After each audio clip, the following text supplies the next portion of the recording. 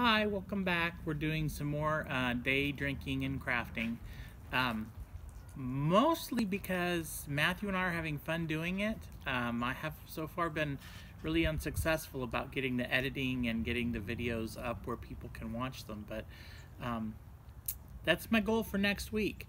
So in any case, this today's project is a little gift bag. It's not really a gift bag, but like a little gift treat, a way of giving candy basically to children. And who doesn't love giving candy to children?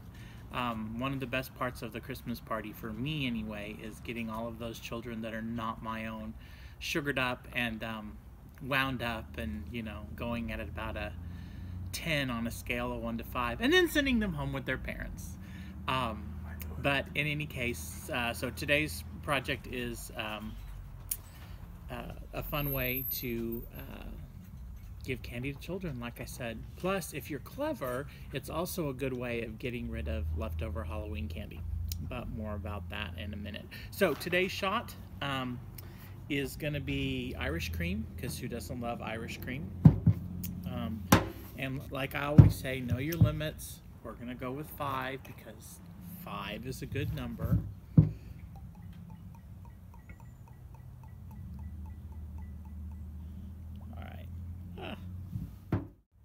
So, 5 shots of Irish cream. Here we go. Happy holidays.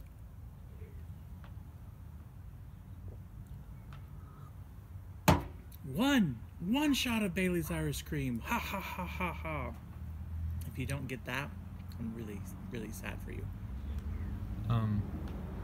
I don't get it. Yes, you do. I do? Like the count on Sesame Street?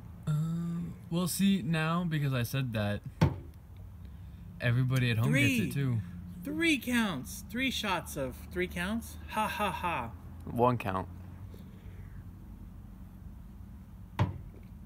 4 shots of Irish cream. Ha ha ha ha ha. I feel like it might have been funny the first time. Fair enough. 5 shots. Let's get to crafting. Alright, so on this one, you need some little rolls, empty rolls. These are toilet paper rolls, but you could do paper towel rolls that you kind of trim down, and tissue paper, and then candy. And like I said, if you're smart, you have leftover Halloween candy. For years, like literally for years, I would just have, you know, the boys' leftover Halloween candy, and then come Christmas we would creatively gift that up and give it away to other children at the Christmas party. Pretty much right up until the point that they stopped trick-or-treating. And I told Matthew this year at the church Halloween event that if he didn't go out there and do some trick-or-treating, I had no idea what we were going to give children at our party. And he suggested, rather unkind-heartedly, meanly, that I didn't have to be such a cheapskate, and that you know, I should actually purchase candy to give to these children, which I guess is what I'm going to be doing. All right, so I basically just cut them in half so that you have like a long, thin sheet. You take your roll and you roll it up.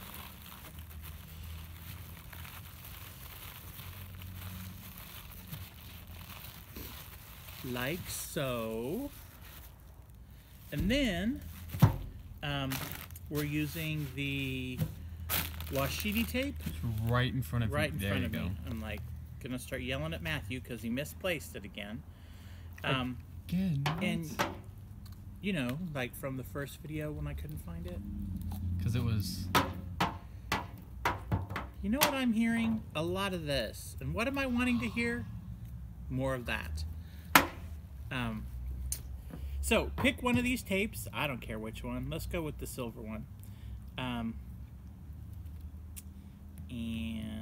you're going to use a tiny bit.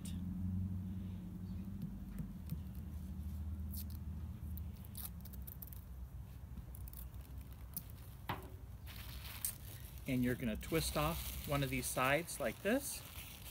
And this is way more than what I need. And just tape it off. You only want to do one side because if you were paying attention, you'll remember that I have not put any candy in here yet. And then, you know, kind of use your finger to make sure that it's open and that you can actually get the candy in, and then just drop in some candy. This is hard candy that I got at the dollar store. One of my children used to call this old people candy because he felt that it's the kind of candy that old people always had in their purse. If you know, had a dry throat or a cough, and you know, an old person would reach in their purse. And in any case, old people candy.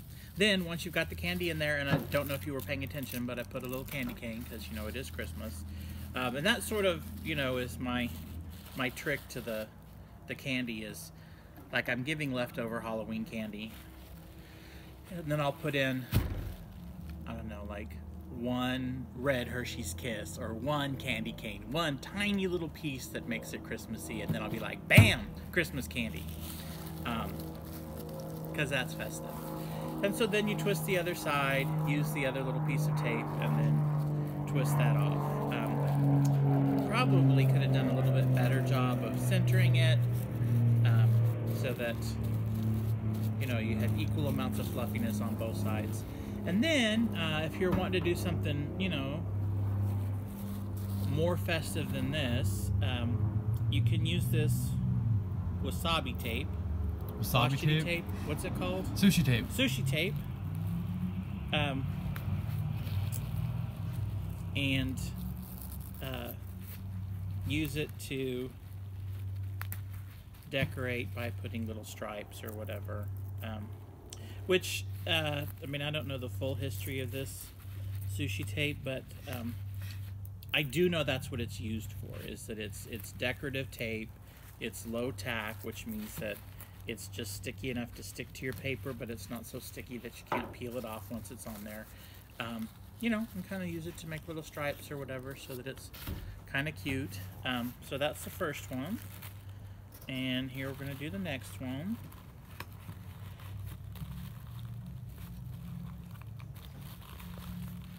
Rolling it up. How many kids did we say were coming to the party? This year? Yeah. I don't know. I had no part in inviting or in the invitation at all this year. That all happened while I was like not at home. And then you were like, hey, look what I have. These are what the invitations look like. And I was like, oh, okay. Where were you? I don't know. Renzo's? Maybe. Maybe. No. Was I? I don't know. I honestly don't have a clue. Okay. So, twist off. Use a little bit of tape. Now, this time I probably used not enough tape.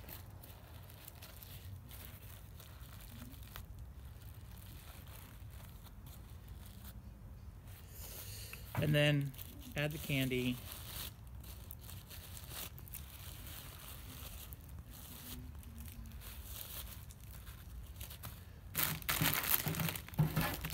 Old people candy. Ooh, that was pineapple. I feel like pineapple is probably not an old person flavor. Strawberry and orange, those are... Are you being old people-ist? No, I'm not being old people-ist. I am an old person-ish.